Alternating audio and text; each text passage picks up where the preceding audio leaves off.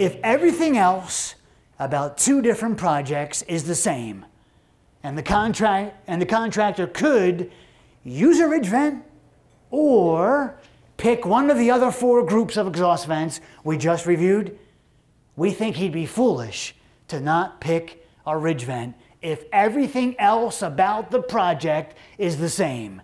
It's the optimum exhaust vent, hands down, and we underlined the key word in bullet point 2.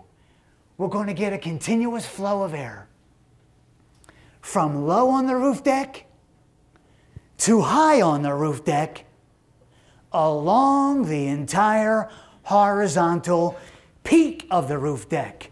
Folks, we're installing this thing end to end on the roof. We balance it down low with good intake, no dead spots, no airflow gaps, gable louvers, box vents, fans, turbines. The other four groups, they can't make that claim. They cannot.